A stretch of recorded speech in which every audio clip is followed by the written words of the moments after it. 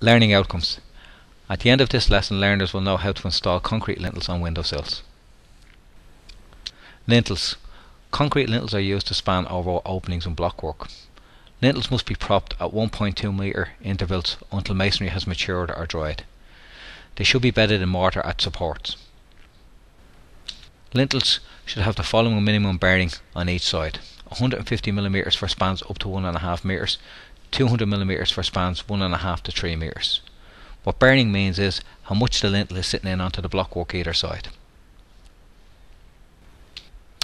Here's a picture of a lintel in place on a windowsill, and to the right there you can see pictures of 3 different size lintels. Windowsills should be enveloped in DPC. That means the DPC should come up the back, up the sides and all around the sill. A DPC of suitable width should be used, e.g. a 450mm.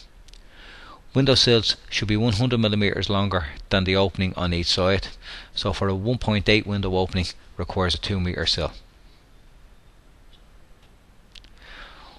When the type of mix to be used has been decided, the volumes of materials required can be calculated.